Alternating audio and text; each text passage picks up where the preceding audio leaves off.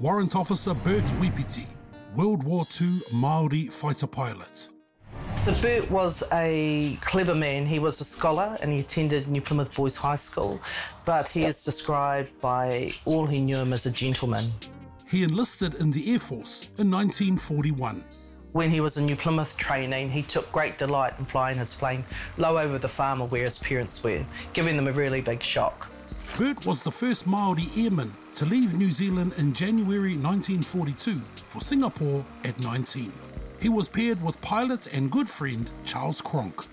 His first encounter with enemy aircraft was over Singapore, where he was credited shooting down the first Japanese aircraft.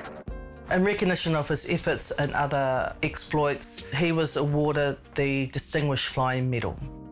After the fall of Singapore, he moved to India, where his New Zealand superiors recommended him for a higher commission.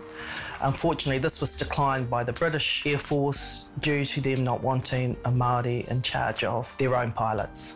After India, Bert transferred to England, where he trained to be a Spitfire pilot. Sadly, Bert was shot down on the 3rd of October 1943 while escorting bomber planes over France. He was presumed missing in action. He was just 21. His death was a cruel blow to his family, and they grieved for him for many years. Bert had a sweetheart here in New Zealand that he wanted to return to. He also had aspirations of becoming a doctor.